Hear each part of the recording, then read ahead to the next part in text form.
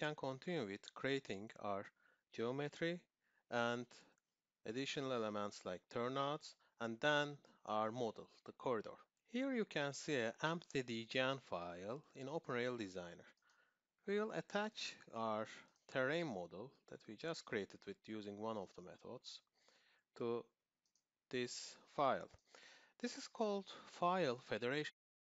What you can do is you can distribute your design into different files. That is, you can put your main geometry into one dgen file and then create a new file, reference this file in, and continue with designing your, for example, sidings or yard areas, or you can separate, as you can see here, terrain from the rest of the files.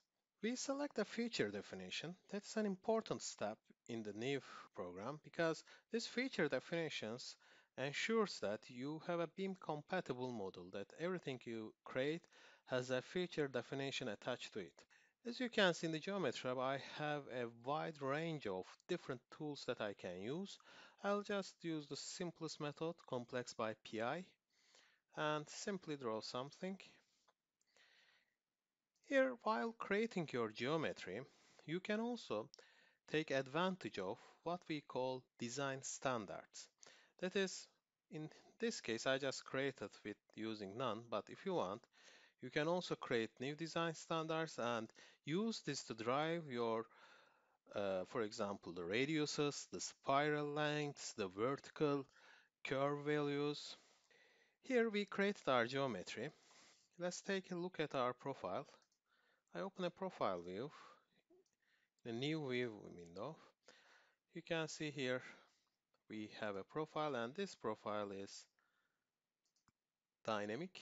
As I move my geometry, you can see how this is affected.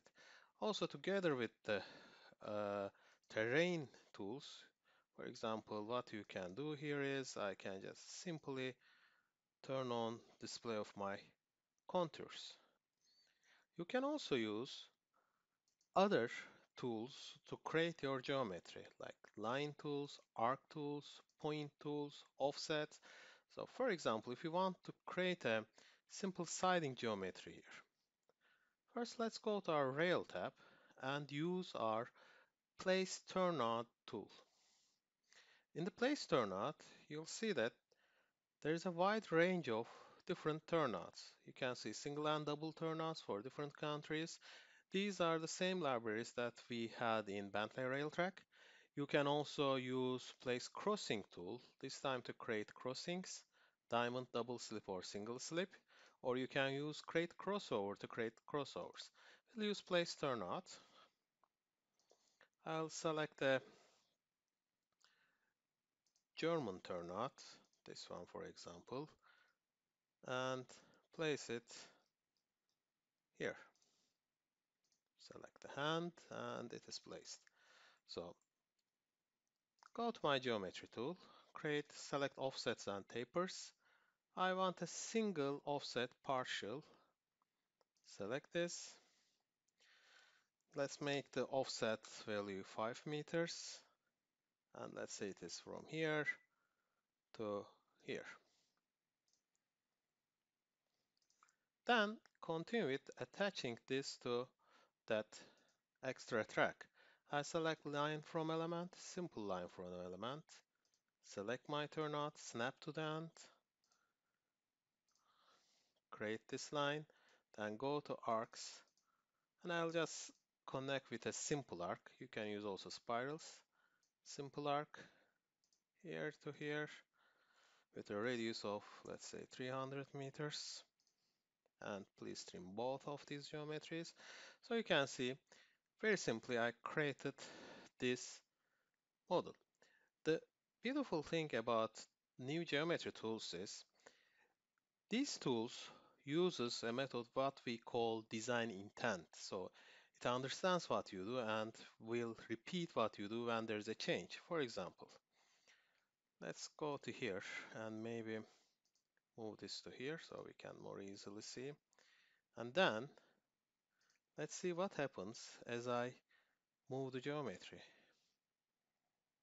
You can clearly see that the geometry thus follows. Or another example, when I move this turnout to here, you can again see your geometry is updated.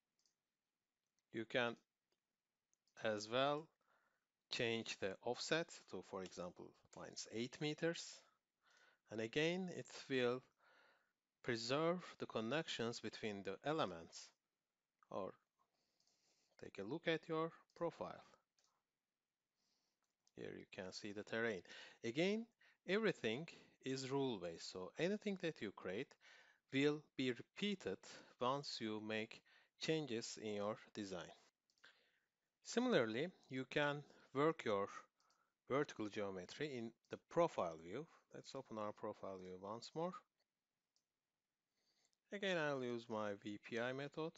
You can use also best fits or element methods. Let's create something very simple. I'll use a circular definition for my curves and we'll snap to here. You can see I create a very simple geometry. Of course, these slopes are not very realistic, but yeah, you can do that. You can also take advantage of table editor to define the geometry both in horizontal and vertical.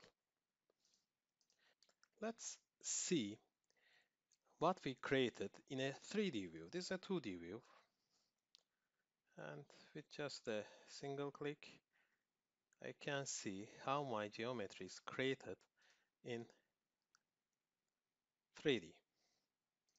Here you can see the 2D model and connected 3D model. So if I make a change in this here, for example like this, you can see this model is also updated.